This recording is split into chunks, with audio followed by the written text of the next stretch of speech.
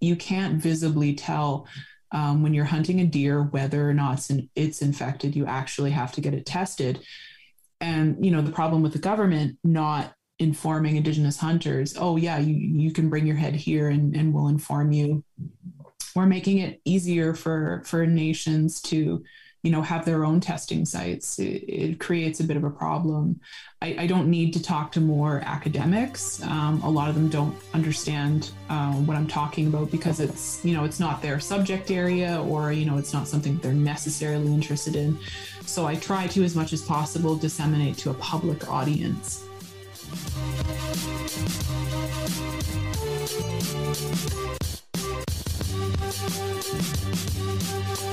Welcome back to another episode of Radical Narrative. I am your host, Mylan Tatusis. Today I'm sitting down with Arlana Bennett, a Ph.D. candidate at the University of Alberta. Her research concentrates on chronic wasting disease. For some of you out there, you may know that chronic wasting disease is a growing concern on the prairie in both Alberta and Saskatchewan, but also generally in North America. But of course, this being Radical Narrative, we're going to have a specific conversation about Alberta and Saskatchewan. We talk about how the province is really dropping the ball in terms of informing Indigenous land-based users on this disease and how it's spreading. We also talk about the importance of testing deer for chronic wasting disease. I know a lot of people don't have the time or refuse to. The reality is, it's getting crazy out here. Climate change is here, the land is changing, and we have to be vigilant and observe the land changes to keep ourselves safe, to keep our people safe, to keep our children safe. I no longer feed my daughter's deer unless I know it was tested. That's me, personally. We're going to talk about that in this episode. But we also have a conversation about university life as PhD candidates, as grad students who are Indigenous. So all you nieces and nephews out there who are listening to this episode who are doing your undergrad, we give some advice. We talk story about, the struggles of what's going on. That was really beneficial. I'm really glad we had that conversation and it's here for you. Some of you may be wondering who is playing in the background. Well, this is Kamuela Enos. We sat down with him on a previous podcast. Turns out he has a creative side. He loves making music too. So he reached out and said, hey, Mylan, I have a creative side. I make music. Feel free to use some of this on your podcasts. And of course, we're going to oblige. Some amazing tracks here that you could listen to in upcoming episodes. And of course, we're still going to utilize our donated piece from the Boss of Three that will be coming out in future episodes also. So in the meantime, sit back, relax, do what you're doing, whether it be driving, skateboarding, beadwork, whatever our listeners do while they listen to us. As we bring you this pretty cool episode with Arlana Bennett on chronic wasting disease and university life.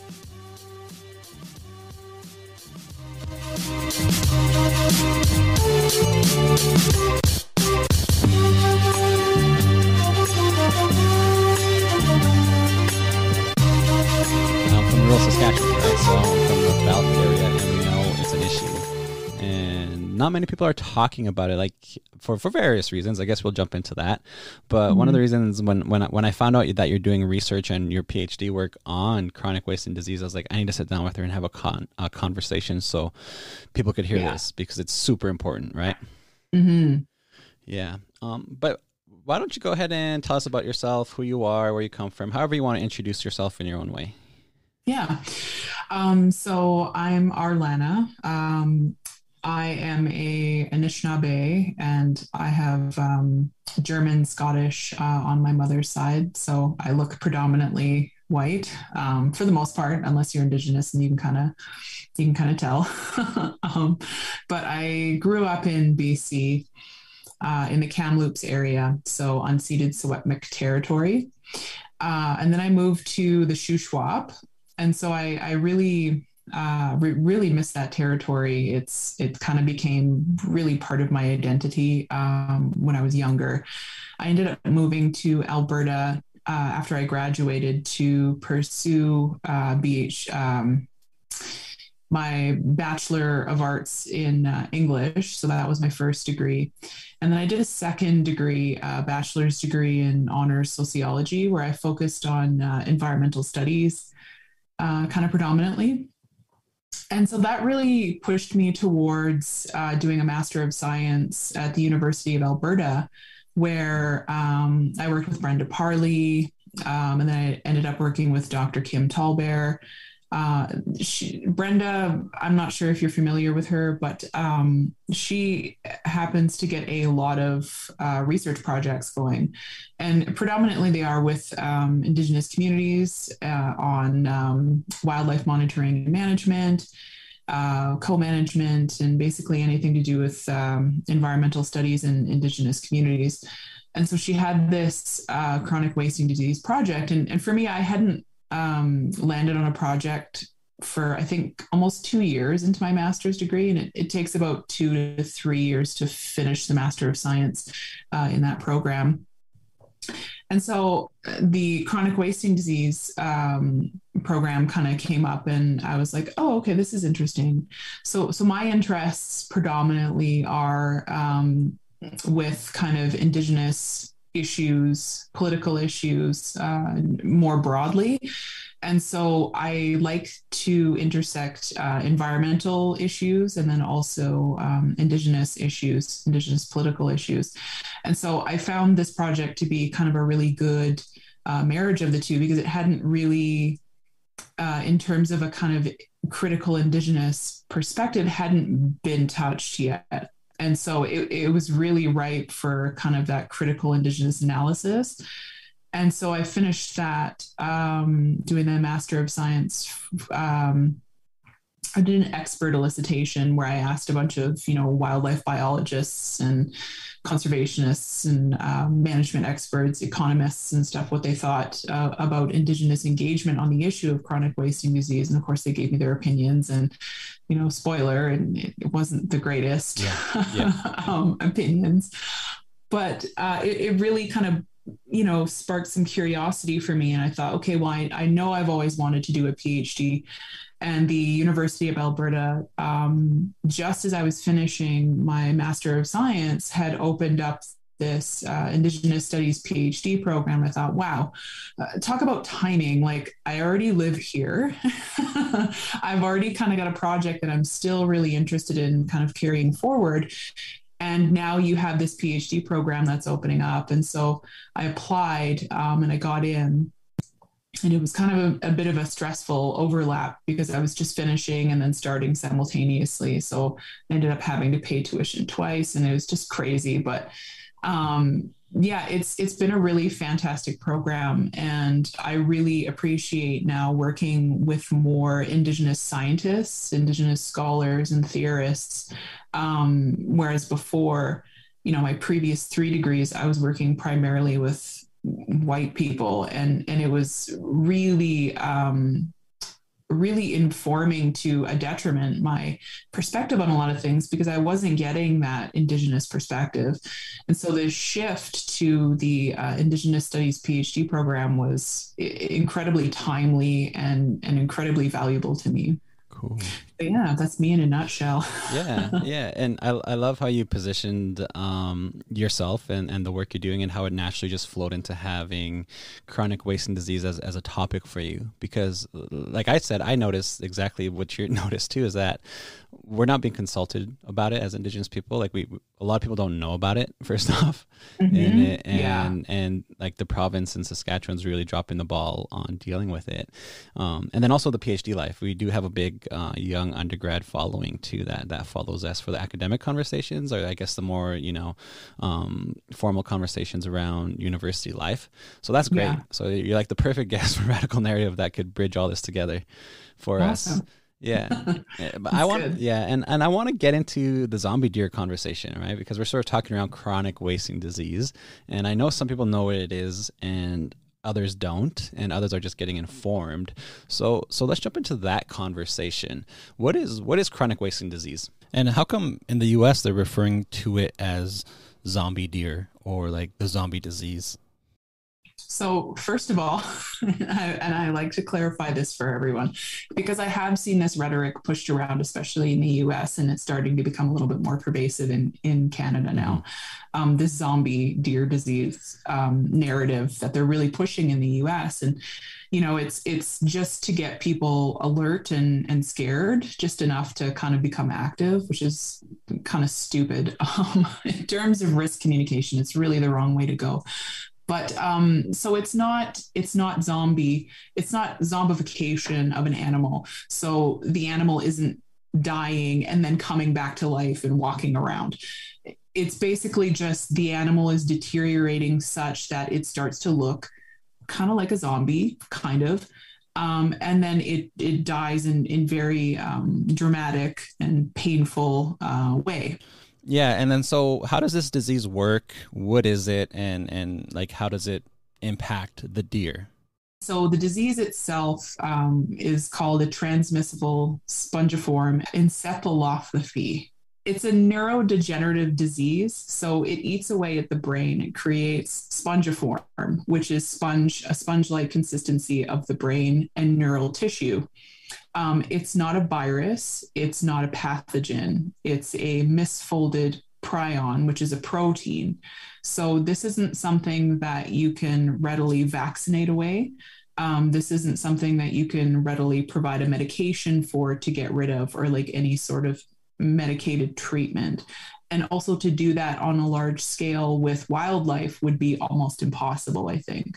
You would have to corral all the deer, all the moose, all the elk. It's just not going to happen. It's not feasible. And so the disease itself is just a slow degeneration of neural tissue, spinal cords. It gets transmitted through lymph nodes, saliva, urine, blood, feces. The really unfortunate thing about this disease is that it stays bioavailable, so easily able to pick up in the environment, in soils.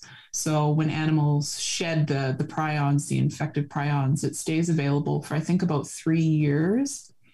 So if you have a group of animals, for instance, like white-tailed deer or a mule deer, who tend to kind of congregate together in the winter months, they're shedding prions into the soil, it's staying in the ground.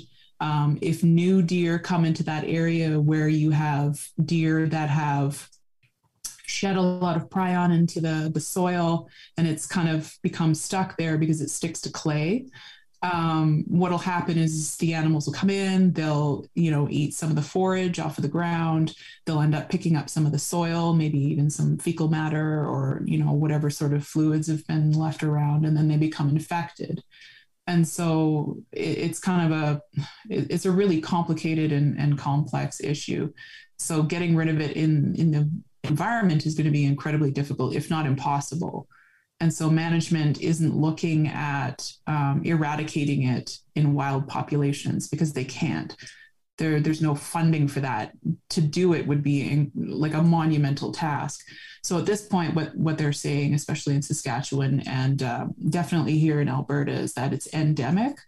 So it's kind of like at a crisis point, and they're basically just trying to contain it. And that's about it. Yeah, that's literally just about it, right? It's like, Yeah. and I met you on a meeting, I guess an informal consultation where they're just consulting land users and things like that. And I heard you talking about this, and that's literally the conversations I picked up too, was not much is happening with chronic wasting disease, but it's out there, and it, like you say, it's in the soil. It impacts predominantly cervids, so like deer, elk, potentially moose also. And so I guess we could jump into the conversation of where did this come from? Because when I do bring it up with local hunters or even elders, it's news to them locally. Like, they don't remember it specifically being in the area, and it's kind of shocking for them. And then also at the same time, well, let's just start with that. Like, where did it come from? Because it's not technically, it hasn't been here before by the sounds of it when people hear about it. No. So it's kind of an interesting conversation, and there's not a lot of research around this, but if you kind of read between the lines, you can get a little bit of a sense of where this really emerged from. And to be kind of clear, my hypothesis, my theory is that where chronic wasting disease really came from was from holding deer and elk captive in cervid farms. Because you see, I think it was in the 1970s, the late 1970s, when it first popped up. And there's two forms. of this chronic wasting disease, I guess you could say. So there's the sporadic, which happens kind of naturally. An animal will just all of a sudden develop a misfolding prion, just random genetics, and it will succumb to chronic wasting disease, possibly infecting other animals. And then there's the transmissible form, which comes from one animal. They believe it came from sheep, so sheep scrapie, and then was exposed to a captive cervid, which was, I think, either in some sort of research facility or possibly in a farm. I can't quite remember. And so, cut to 10, 20, 30 years later, we have this kind of proliferation of cervid farms, game farms, especially in the United States. You have people shipping cervids across the country. At this point, early on, there's no management review or watching over the transportation of a truck full of animals from one state to another state. They're traveling across borders into Canada, which is where it came from. In Canada, it actually came from Colorado, I believe. Oh, wow. In a cervid shipment that came I think first to Saskatchewan. And so the transportation and the unnatural corralling of cervids in these situations where they're in unnatural settings to what they're accustomed to genetically, it's just a disaster. And so, I see a lot in Alberta, and I'm not sure if this is the case in Saskatchewan, but I see on the highways, you can see like elk farms. Yeah. And there's deer farms. And so these farms have become incredibly popular. You see them sometimes at farmers markets and whatnot, where, there's elk available, and it's, just kind of this rural Alberta thing. If you check the USGS CWD map, you can see there's yellow spots, and those are the spots where cervid farms have, I believe, depopulated or had positive confirmed cases of chronic wasting disease in their stocks.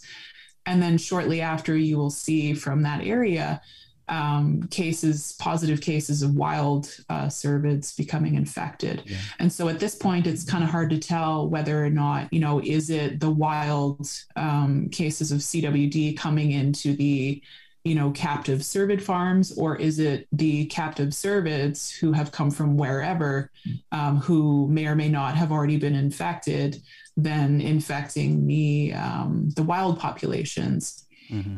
And so, it's really, I don't know, it's a bit of a quagmire because nobody has an answer, or at least nobody's talking about it. Yeah. And I think a lot of that has to do with the kind of economics of cervid farming and how it's kind of a revenue generator. And the province of Alberta, I don't think, is going to shut that down anytime soon, which is really unfortunate. Yeah. And I know on the Saskatchewan side, the conversation is who's going to flip the bill then for all these elk farms if they do have to depopulate or get rid of whatever they're doing with them. And so there's always barriers with those conversations. So yeah, economically, it just sounds like no one wants to flip the bill or have a real conversation about dealing with it on this side. Right. And for me, it's just like, this is like, obviously a settler colonial issue. Like it yes. reeks of like, you could apply a decolonial colonial framework to this conversation and it applies. It's like, wow, this is like an end time scenario in my mind. Mm-hmm. Mm-hmm. And I guess like the big question too, that when I explain this to people who aren't familiar with it, because a lot of like locally, a lot of hunters subsistence hunt. And the question they ask is can it impact humans? Mm-hmm. And so research shows, and the most recent research, I think up to this year, it hasn't been transmitted from cervid to human. And there was actually a case in the United States. I'm not sure if it was the US or if it was around Wisconsin or something, where, and I think it's Wisconsin, where it's kind of become really endemic. There was a case of an employer had a party and they served venison, I believe it was. And it turns out that the venison was actually infected with chronic wasting disease. And so there were about, I think, 80 people who had consumed it. at the very least. And so they followed them for an extended period of time to see, are they going to develop the Creutzfeldt-Jakob disease, which is the human form of prion disease. And so they found that nobody actually developed any symptoms whatsoever. And some people, had passed on and whatnot and showed no symptoms, no neurodegenerative symptoms whatsoever in the brain or the spinal cord or anything. And so we do know, in a research setting in a lab, that it is incredibly difficult to infect mice with who have human prion receptor with chronic wasting disease. And so there's a good chance it's not going to happen. There's a possibility that, for the people who don't get their heads tested and who may or may not have already consumed possibly infected meat, they're probably not going to die of chronic wasting disease related issues. But it is something to be worried about, because if you continue pushing that barrier and you have more and more people, over an extended period of time, consuming infected meat, who knows, right? You can't really tell. Yeah, totally. And I think that's my concern too. Even when you add the conversation on climate change into it, like how the prairie region is changing drastically. And in my mind, like deer populations, like migratory patterns, where they're gathering, where they're congregating, that's a real concern, because in my region, they're always removing trees to increase crop yields. And so it's like the deer and cervids are using the valleys more and more. And there's game trails, like there's literal game trails. And just from like the land-based user perspective, in my mind, it's like, this is leading in a direction where like an endemic scenario is also plausible here. Like literally it's possibly here. I know in the region, in the Maidstone area, deer have tested positive. I do have two close friends who hunt whose heads tested positive, and they didn't want to eat the meat. And now we're having these philosophical conversations around, we want to hunt, but like how far down this rabbit hole are we going to the point of where we feel comfortable and safe doing it? Because for me as a father, like I'm not going to feed my daughters deer meat unless it's tested right now, because again, like you said, obviously it's not jumping to humans yet, but we just don't know in the future, and what if it does eventually, or what if something happens where the environment just triggers something? So I get nervous about that. But like I said, the game trails are there, deer congregate, and they mingle. So in my mind, it's there, like it's out there. And with that reason, that's why like I shift focus to moose every year, or ideally wanting to get a moose every year. Right. And so moose, for whatever reason, there's probably a genetic reason, are a little bit more resilient to chronic wasting disease. So you don't see it as often in moose. And that, could also be a result of social factors, because moose tend to not congregate in large groups. They tend to be kind of solo-ish creatures that, wander around and may or may not come across CWD infected environment.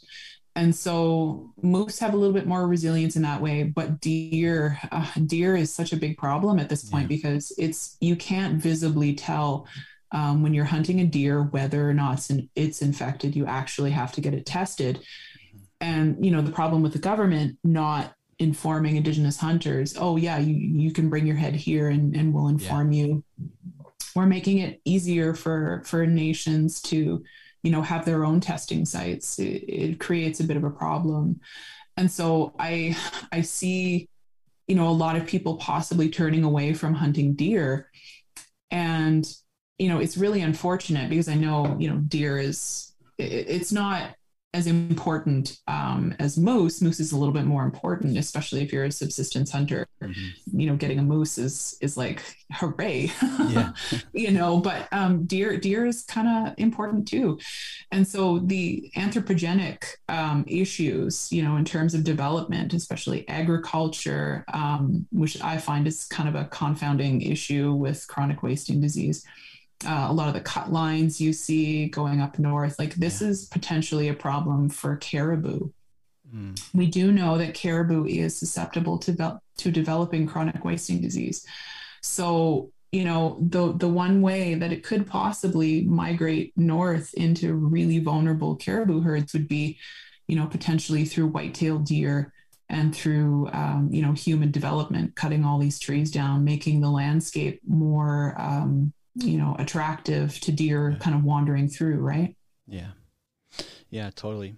And I guess it's like I don't have the answers. I'm just posing these questions for everyone to begin to think about it and raise awareness around it. And I guess like the conversation too is what I want to highlight too is I do know that testing in Saskatchewan sucks. Yes. I did contact the vet college at USask, and they're more than willing to accommodate, my heads and local people. So they'll say, you could bring them in here. But going through the province was just bad for some people. They didn't like it. It was delayed. And the reality with a lot of Indigenous hunters that subsistence hunt is that there may be like, let's theoretically say I have a friend who has a criminal record and can't technically hunt legally, but they're subsistence hunting. So it's like, am I going to go put my name on this sheet with my address and say I have this head and submit this head for testing, or am I going to just, smoke it and give it to my kids next week? It's kind of like, obviously we're going to eat the meat we need to eat, right? So there's like social and political factors in play in these conversations that aren't coming up in the meetings I've observed and heard about. Yeah. So like, I guess like just to clarify, like technically not being able to utilize a firearm legally, like not allowed to be around them because of mistakes you made as a young kid, but now you're actually literally subsistent hunting and even not even having the finances to get a proper rifle, you know what I mean? So there's like I said, there's tons of social political factors in this issue that aren't being considered when we have these conversations. I find, that the criminal record thing, anybody should be able to hunt, right? And you shouldn't be worried that if you go out and hunt and you need to get your head tested, that somebody's going to snitch on you and exactly get you hauled away. That shouldn't be the case. But then again, that's the distrust of, Indigenous people of governments is that, historically there is a record there of them doing that kind of stuff. Yeah, and then at the same time, it's about community safety. It's about health even. Like, we don't know what the future looks like with chronic wasting disease. So, like, what do you recommend then? Like, what do you recommend in terms of how people should forcefully navigate through this system in terms of safety? I would definitely encourage people to get their heads tested. There's a lot of barriers to that, though. I know in Alberta, they have these green cards that you fill out, and they make a little spot there for your treaty number or your INAC number. Yeah. And so I'm like, okay, how many people are going to want to give out that sensitive information? Exactly. It's kind of, I don't know, it's not attractive to a lot of people. So there are barriers in terms of Indigenous people getting their heads tested, in terms of distrust, in terms of not wanting to give over private information, in terms of not knowing where to go, where to take your heads. And then there's also the kind of social cultural component too, where, you have a moose, should you get the head tested, but you need the moose nose for moose nose soup. You need it for ceremony or something, right? Or like you need the brain of deer or moose to tan hide. Exactly. You don't want to give that away because then it's gone. Mm-hmm. And then what are you going to do, right? Yeah, and then to assume that deer or elk has chronic wasting disease in the brain. That also opens up other issues too, is like, you have a possibly or not possibly infected animal, you're using the brain to tan the hide. Is that safe? There are no protocols for that. The government hasn't set out any protocols for anyone in terms of using these parts of the animal, because predominantly you have non-Indigenous hunters who are using these, and they're, perfectly willing to give up the head as long as they can take the antlers. They don't really care. So, it's things like that kind of confound me a little bit.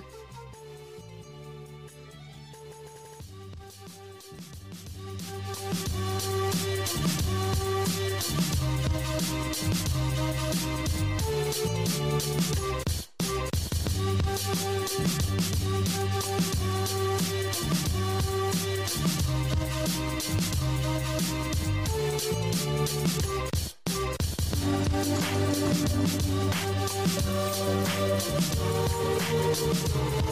feel like I'm in the same boat and that's why I'm like reaching out to people to have conversations about this with, because it's like we're in a new uncharted territory, with it being in our territory. Because before, there was a time where deer populations were low when like a few decades ago as a result of like settler colonialism, but now that they're doing okay, more people are leaning towards hunting. And it's like this revigoration of hunting practices too for a lot of people wanting to decolonize or want to get tied to a land-based practice again. So they're leaning towards hunting. And we've done a few hunting episodes where we hosted some people. And I feel that's why I wanted to throw in the CWD conversation in the podcast list too, because it's like a new conversation. Oh yeah, no, in terms of communicating a lot of this information to Indigenous communities, like it's not being done. And it's kind of piecemeal in Alberta, where you have, researchers like my advisor, Brenda Parley, who's kind of filling in some of those gaps for certain communities that she works with. But for the most part, like the province here, Alberta Fish and Wildlife is not talking to First Nations.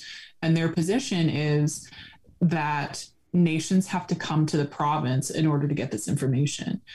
That is not how nation-to-nation relationships work. Mm-hmm. That is not fostering trust. That is not, supporting communities. If anything, it's an incredible detriment. And so that relationship is already strained. You have problems with, people not knowing about chronic wasting disease, and the risk factors associated with that. Like that is a provincial obligation. Yeah. Is to communicate to the people the risk factors associated with consuming the animals and how to get them tested and how to, strip an animal down properly so as not to risk yourself or spread it in the environment. And so I see both, Alberta and Saskatchewan handling this quite poorly. Yeah.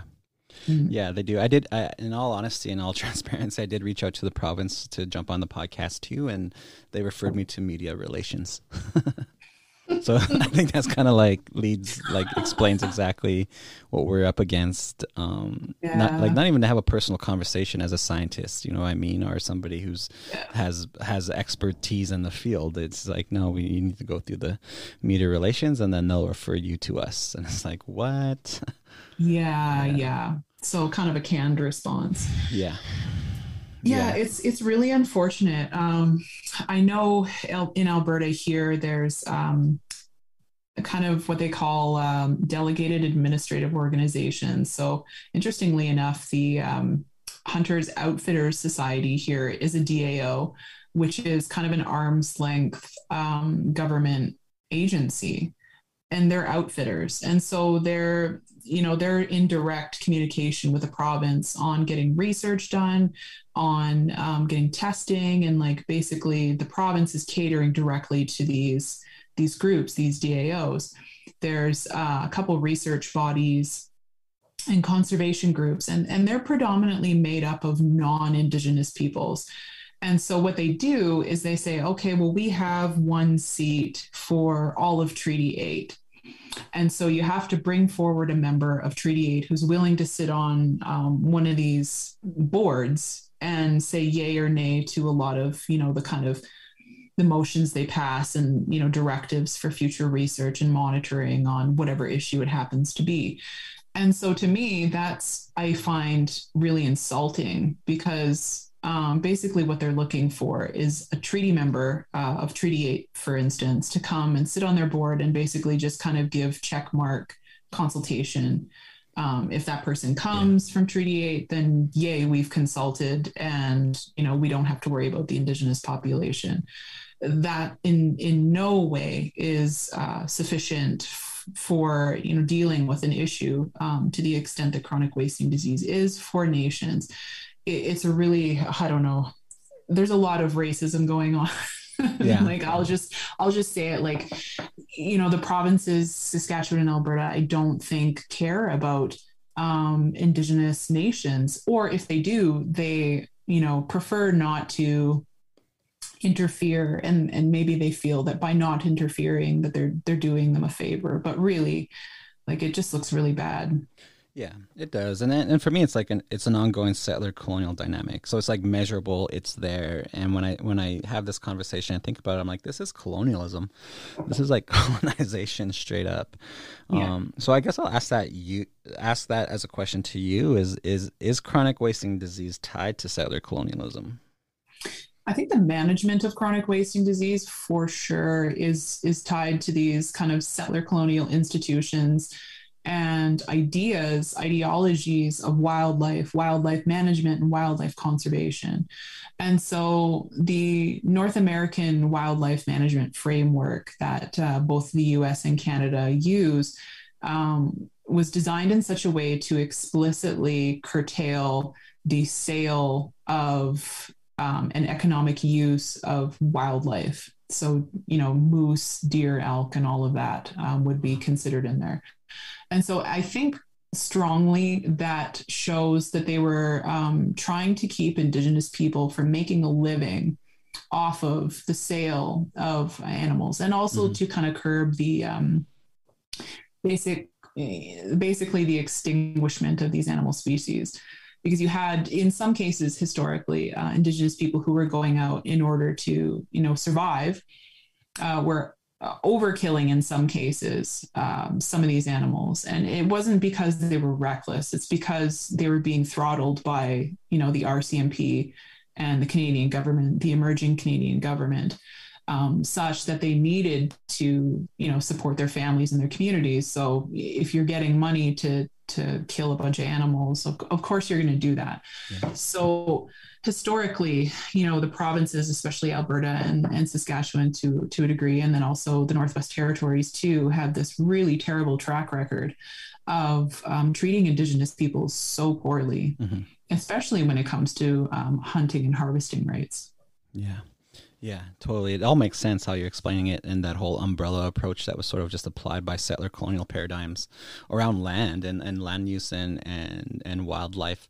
And like for me too, like when I hear you talking about this, I keep thinking about like land back concepts that people are promoting, but then at the same time, it's like that's a really romantic notion these days, because for me, like land back would literally be addressing chronic waste and disease conversations, or having a united front against this type of settler colonial approach. Right, exactly. And I think in terms of land back, because I'm trying to, think through the idea and the lens of land back in terms of management of wildlife diseases. And so what is land back in the context of chronic wasting disease? Well, I think what that means is that it's giving Indigenous nations the right to manage and monitor the disease on their own terms, and not have to wait for the province to come and give them the information that they need.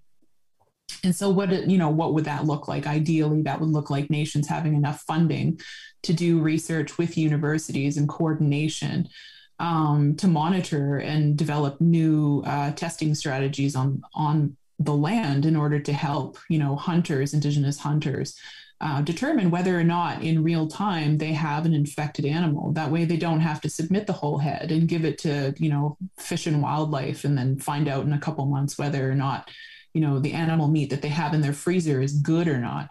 Like it's, to me, land back also means Indigenous peoples being able to be in control of determining whether or not something is safe for them. Yeah, totally. I agree. That's it on the point. Like that's on point. I love it. Yeah, and I think like especially where I'm at now with like being a father, living out in my traditional territory, a little bit older in age, like my mid-30s now. It's like I'm starting to think more structurally about these things in terms of infrastructure. I could go out there and yell land back all I want, but I need to know what I'm going to be doing when we get that back, or what type of systems are in play, and that's what comes up for me in these conversations. And everything you're saying is just like, this is the direction. We need that infrastructure. We need those systems. And if we can't even come up with testing strategies, then I think we need to reflect on that. You know what I mean? Like if we can't come up with a way to mitigate this, then that we need to have a really big self-assessment about our nationhood. Yeah, and I think, there is a role for non-Indigenous researchers, scientists, and institutions to help support Indigenous nations in this regard. And so it's a matter of doing that work, but in such a way that the nation is guiding the directions and the outcomes for the nation explicitly. And so, you know, in research, you see a lot of this work kind of being done in different fields, but you have like two-eyed seeing, for instance, where a lot of kind of researchers are trying to work with Indigenous knowledge and Indigenous communities, but in a way that's more quote unquote decolonial. I think we need to be focusing more on the anti-colonial frameworks, and we need to take the knowledge and the resources and funding and everything that these non-Indigenous institutions have, and we need to give the keys and the control over to Indigenous nations to then, you know, develop the questions, guide the research, and then, you know, reap the results for themselves. Yeah, that's awesome. Yeah. I like it. That's really cool. So one question that comes up for me is why do you, what are your thoughts on why people aren't concentrating on chronic wasting disease? Because it seems like it's not on people's radar in general. And then when you do bring it up, especially with even like local land-based users, they're surprised to hear about it. I think a lot of that has to do with the lack of communication. I know here in Alberta, so again, the DAOs, which are predominantly non-Indigenous, are getting up-to-date information regularly about chronic wasting disease. And a lot of that has to do with the fact that they are arm's length government organizations. They are non-Indigenous, coincidentally, and that's me being sarcastic. But a lot of it has to do with the government wants to see and support the cervid economy. And so they don't want to curtail that in any way. And part of that cervid economy is also the hunting economy. Indigenous people predominantly don't pay into the hunting economy the way that non-Indigenous people do. So they're not as much of an economic generator. And so I think part of that has to do with why they're not communicating with them as much. And they, you know, possibly think that Indigenous harvesting is just not something they should be concerned about, or doesn't happen, or, you know, it could be any number of things. I think it's reflective of this kind of racist wildlife management perspective of just not communicating with Indigenous people because you feel you don't have to, or because it's too complicated, or because I'm sure they have lots of reasons. And so I think that's why a lot of people are kind of uninformed about it, is because number one, they're not getting the information that they need to be getting because they happen to be Indigenous. You know, and part of it too, I'm not sure how responsible nations themselves, you know, band offices should be for, you know, reaching out and getting that information for themselves, because I think the provinces would prefer that nations came to them to get the information and quote unquote be taught, you know, everything about chronic wasting disease. And so there's this kind of paternalistic perspective as well that tends to happen with wildlife management. Yeah, totally. It all makes sense. It all makes sense. And of course, there's ongoing colonialism and settler colonialism. So I have a question. There was an article that came out where they figure that some deer did have COVID-19 and do carry COVID-19. Can you explain that to us? And ultimately, what are your thoughts on that? So yeah, there was some testing done in the US, and what they found out is that there are white-tailed deer showing antibodies for SARS-CoV-2, which is COVID-19, right? And so basically what they're speculating is that the wild populations of deer somehow contracted COVID-19, most likely by coming into contact with people or other animals that were carrying the virus. And so, I mean, in my mind, because humans are everywhere, and also because, you know, we're farming deer, for example, deer and elk, and deer are attracted to feed from agricultural lots. My theory is that it probably, what happened is the deer were coming into contact with feed from an agricultural lot, either that was deer or cow or whatever, and the animal was infected on the agricultural side with COVID, and then the deer picked it up and then kind of transmitted it through the wild population. There's also possible speculation that it could be an environmental contamination. There is research at the University of Calgary where they're testing water samples, municipal water samples for signs of COVID-19. So it is maybe possible that it's in the water supply, although at what level is really kind of up for debate. Like it might not be transmissible that way.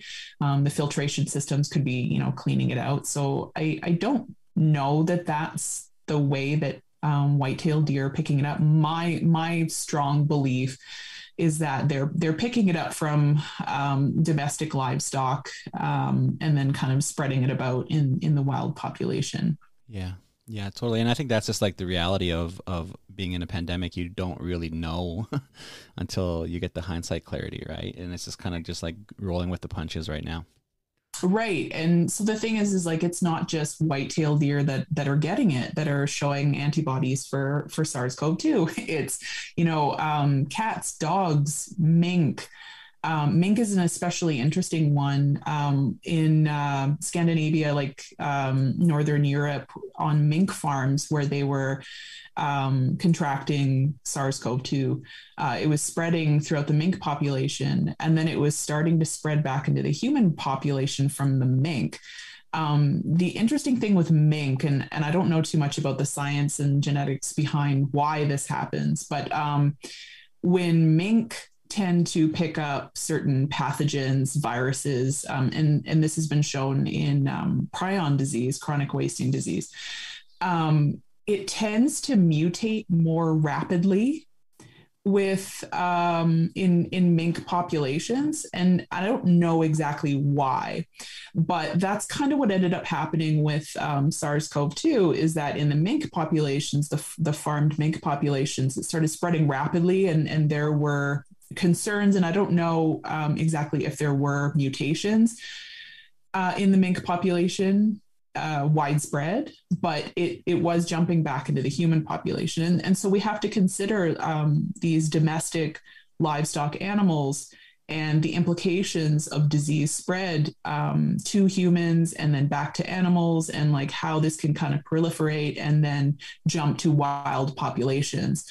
And so it's a disaster, to be honest. And I don't see a lot of people really kind of talking about this because the, agricultural industries that involve animal products, typically, they just kind of want to keep it going because it is so lucrative, right? Yeah, totally. And I think that's sort of like one of the reasons why we want to have this conversation, especially for our listeners who are hunters and land-based people, is that it's something we have to take into consideration constantly too, and just get the dialogue going amongst our communities. Because like we highlighted it in the podcast, is that we're not really at the table, or we're not on the forefront of these discussions.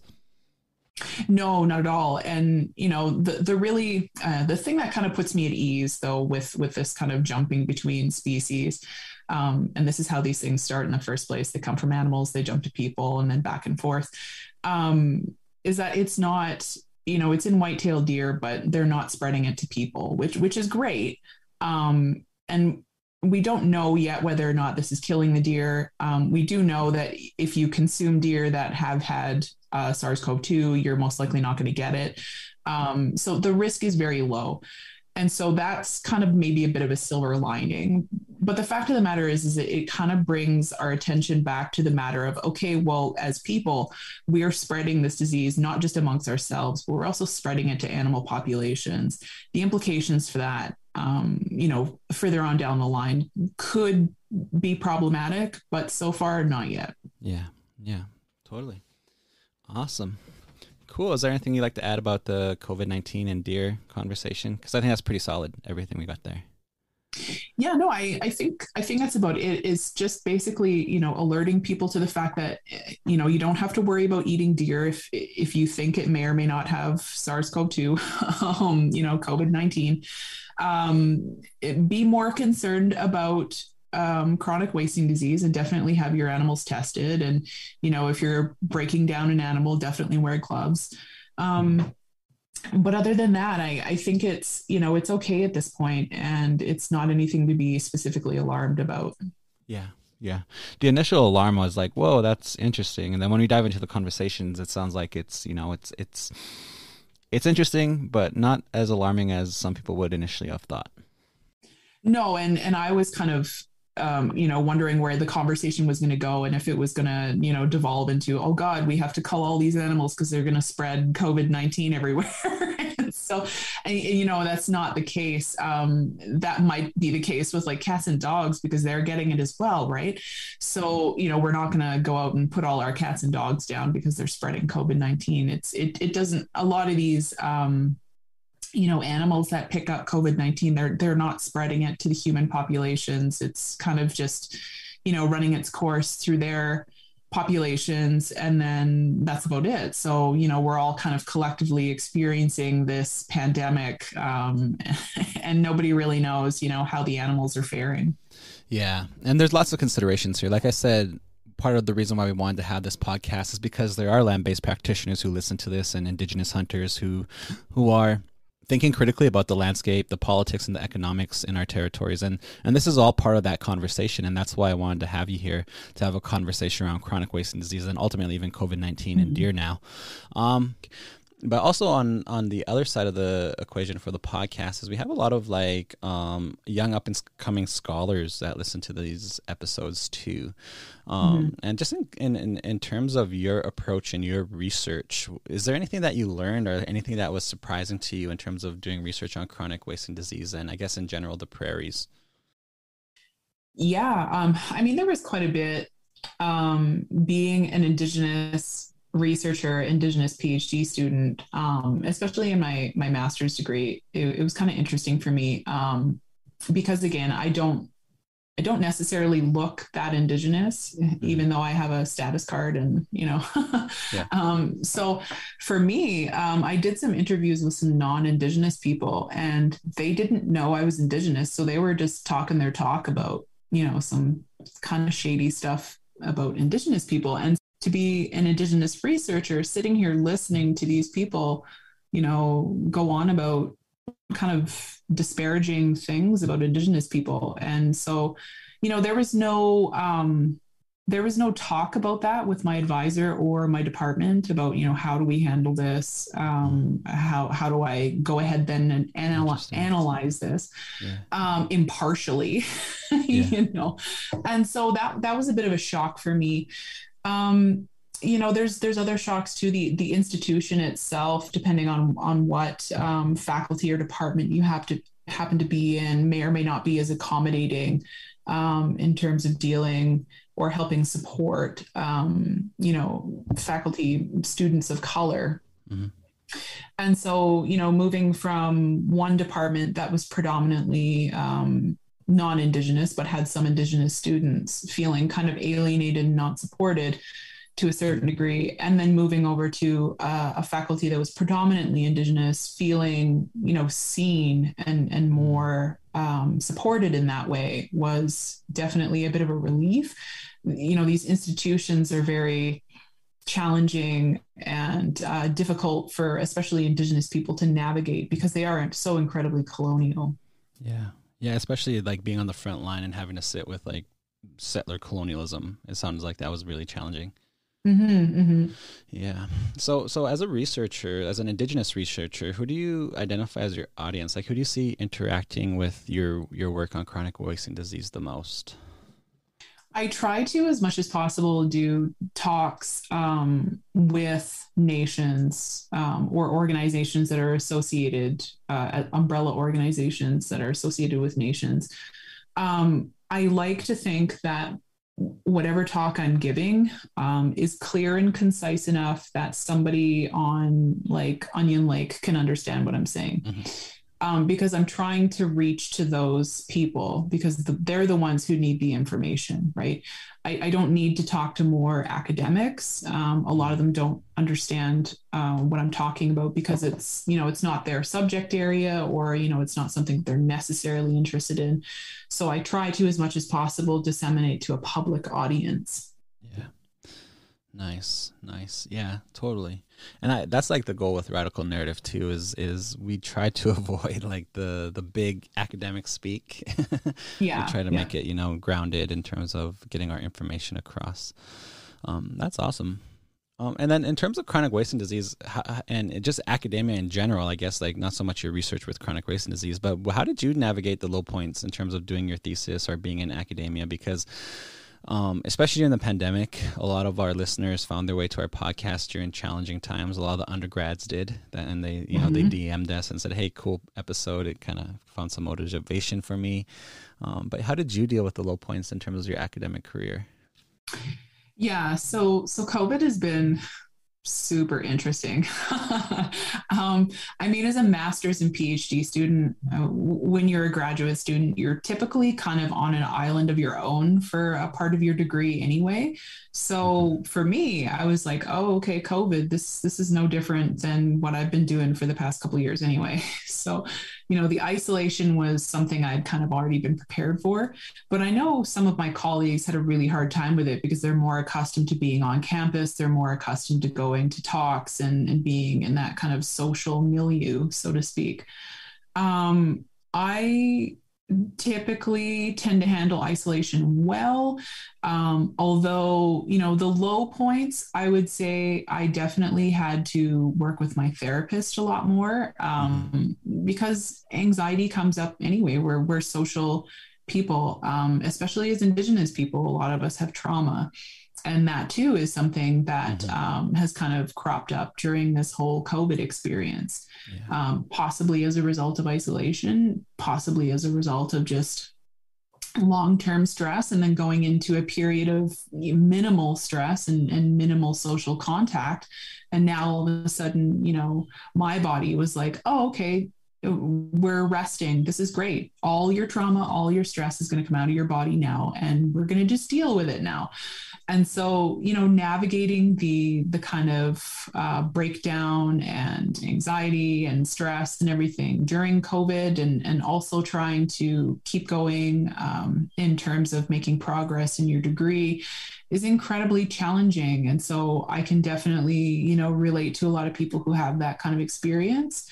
I have a couple of colleagues who have the same kind of experience, have had a really challenging time, possibly for different reasons. Most of them definitely different reasons, but definitely find if you're an Indigenous person, find a good Indigenous therapist or somebody who is trained under the residential school mental health program, which I found out about, I think, a couple of years ago.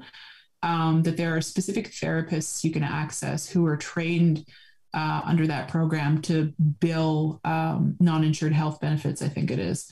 Or there's a separate pot of monies for survivors of residential schools and their descendants and their family members.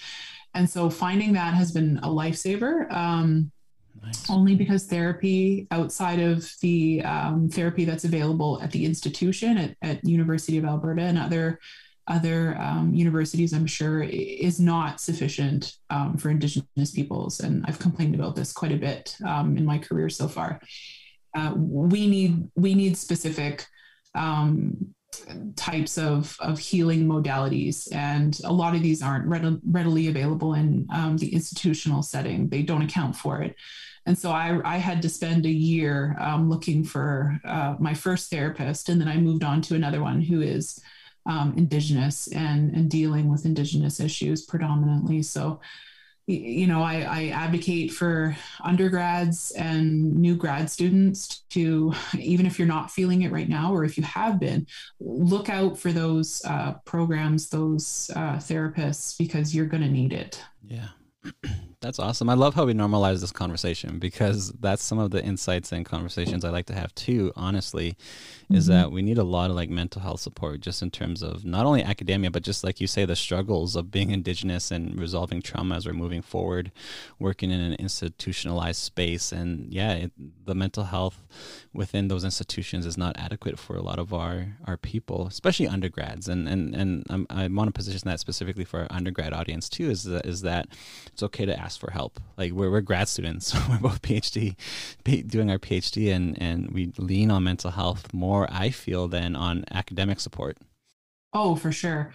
It's been, at first it was kind of, you're lost in the weeds and you're like, oh God, I'm going to go access the university's mental health, supports, and predominantly they're counselors with no First Nations training whatsoever. Exactly. So it's kind of like, oh, okay, great. You go to the Indigenous Student Services or whatever happens to be on your university, and it's like, okay, well, there's an elder to talk to, but that elder is not necessarily trained in trauma response. Yeah. And so, for me, it's been incredibly difficult, and I see this with a lot of Indigenous academics coming up, is that we have to navigate not only the research and the stress of doing research and doing a program, but we also have to be teaching ourselves and unlearning a lot of this colonial trauma that comes with, part of this.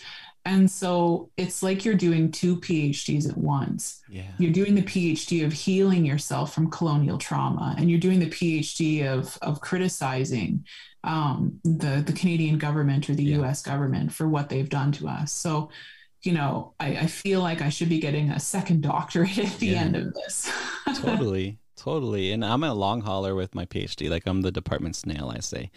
But literally, everything I'm working on is personal.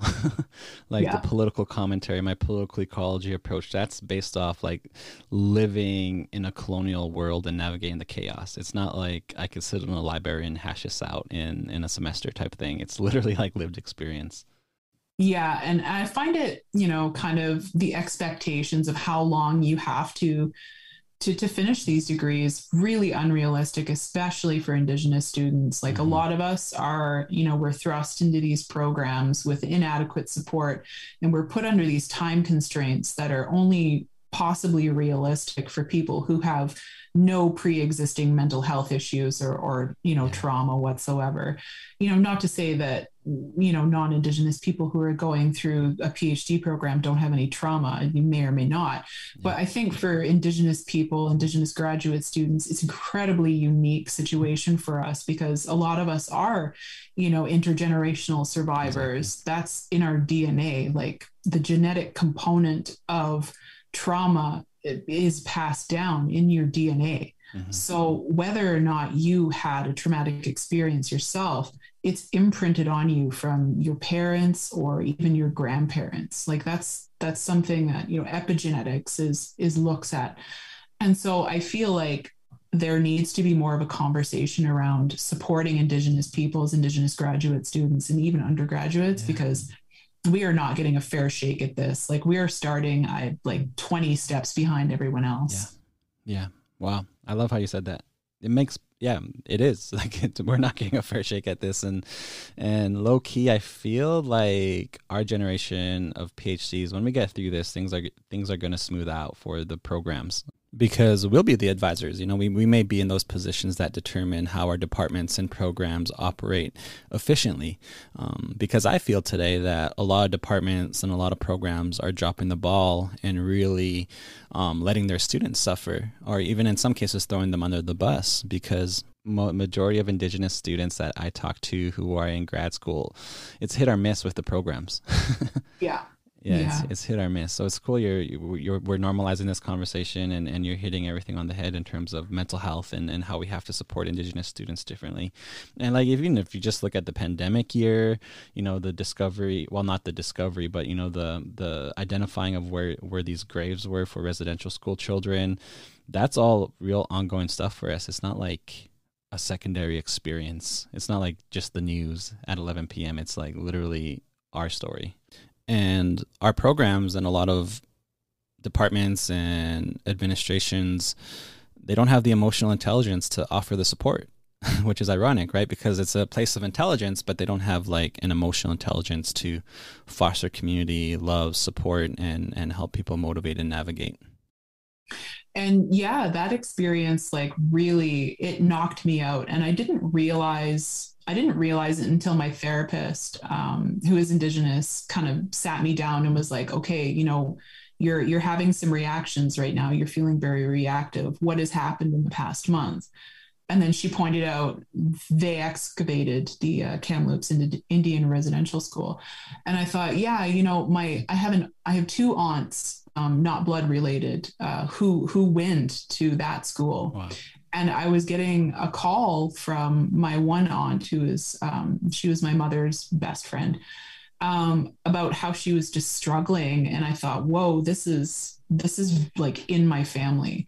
Mm-hmm. And so, you know, that really kind of stirred up a lot of trauma and stress for me. And, you know, meanwhile, I'm kind of sitting here in my office and I'm berating myself for not getting any work done. I'm getting foggy headed. I'm kind of, you know, my progress is really at a bit of a standstill.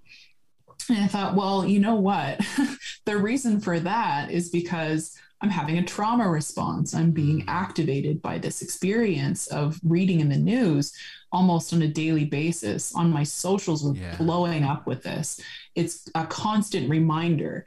And so I'm sitting there, I'm like, yeah, I'm reacting. I gotta step back. I have to kind of move away from this for now, because it is having a physical response in my body. And so, you know, other Indigenous graduate students, and I suspect some of them, if not all of them, were probably in the same boat. Yeah. Yeah.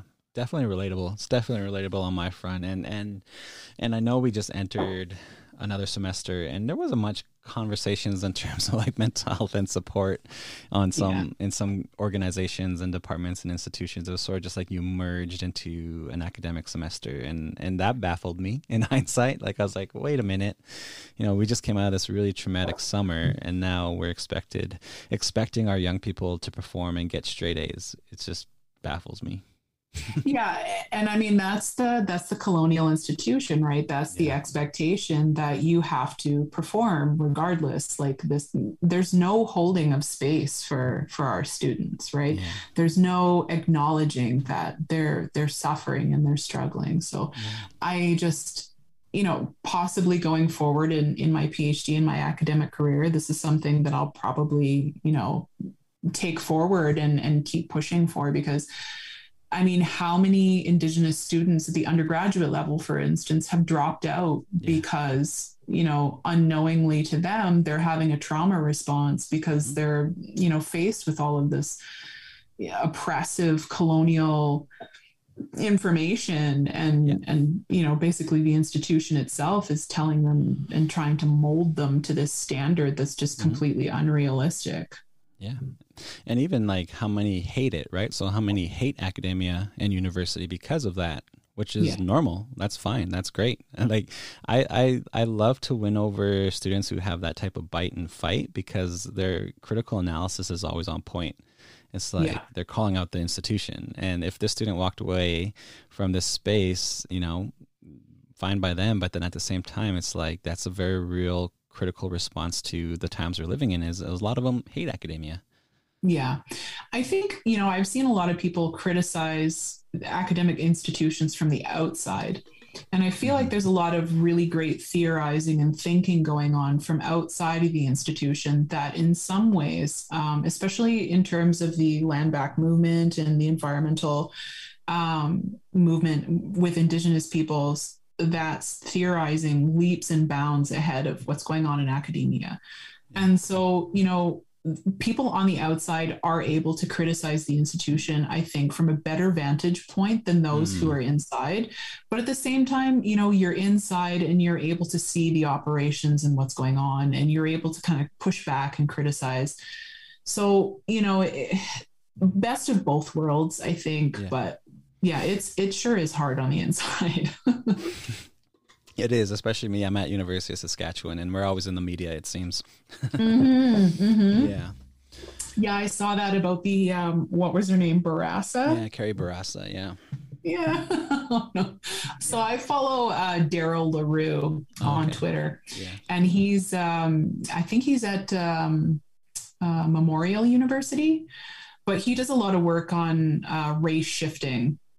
And so I encourage anybody who's really interested in that subject matter about these pretend Indians to follow Daryl LaRue and also Kim Tallbear. She talks a lot about this kind of race shifting and how non-Indigenous people are trying to take up Indigenous identity and all of this. And so, you know, they want to be us without the struggle that we have, you know, taking our research dollars and stuff. And it's just, it makes it really hard for, you know, especially those of us that are in the institution trying to do good work. Yeah, totally. Awesome. Nice. Any other shout outs you want to give? Anything else you want to mention? Not that I can think of, no. Yeah, this has been an awesome episode. I really enjoyed sitting down with you because you're hitting everything on the head in terms of what radical narrative tries to do, in terms of our audience both being academic and non-academic. We welcome all our listeners. But that's sort of like the two demographics that we tend to have. And yeah, you were really on point with everything. Awesome. Well, thanks for having me. I'm glad we were able to have this conversation. Yeah, me too. If people want to get a hold of you, how do they get a hold of you? If people want more information on chronic wasting disease, how would they find that? So right now, if anybody like has a burning need to get a hold of me, they can get a hold of me through my email. I won't give that out right now, but if you want to make that available on your website, that's perfectly fine. Yeah. But for the most part, I'm on Twitter very sporadically. I follow Indigenous Twitter mostly. I tend to keep kind of a low profile in terms of online presence, but I think at this point I do need to put together a web page for myself so I can start posting conversations and lectures and stuff that I'll be giving in the future. Cool. And then information about chronic wasting disease, where would they find that? Like any resources available? You can find information on chronic wasting disease. The Alberta government has some good information. If you want to kind of wander through their chronic wasting disease page, it's very labyrinth-like, but there is a lot of information there. In terms of information for Indigenous peoples, I mean, basically at this point, you just kind of have to suss through what the provinces are making available. I don't know that the Saskatchewan government has a lot of information out there because I know they've been kind of lax on it. But Alberta has some information for the public. Cool. Awesome. Thanks. This has been an amazing hour. Yeah, I really enjoyed it. And thanks for making the time for us. Yeah, no problem. Thanks for having me. Great. Thank you. We'll edit this up, send it your way. And once you give the approval, we'll launch it. Awesome. Thanks. Great. Thanks, Arlana. I appreciate it.